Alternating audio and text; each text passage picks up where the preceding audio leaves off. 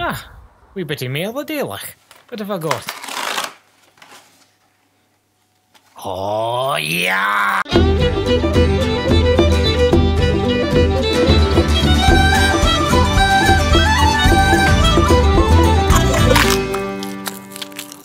Fit like it's Dodie McMuckie cooking in Bucky. Now that the holidays are over, it's about time to shape up for January with some regular food, like neeps and totties. But is there nae way to make your neep and totty consumption more efficient? Aye, there is. And the answer's for that paragon of productivity, Orkney. Here's what you'll be needing.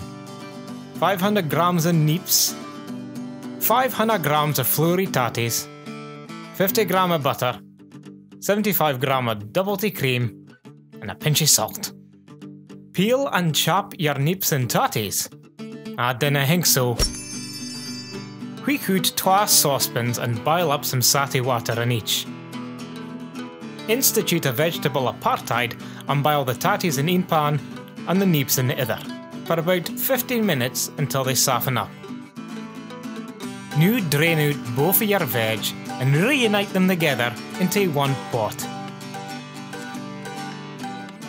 Mash them down completely. Then add the butter and the cream. Then mash them some more until they're smooth and totally integrated. Add your salt and your pepper, then serve. In a display of beautiful unity. An example for all the world. Bye for now! I'd like to say an extra special thank you to James Hamilton and everybody else supporting us on the Patreon. You're keeping me in butter.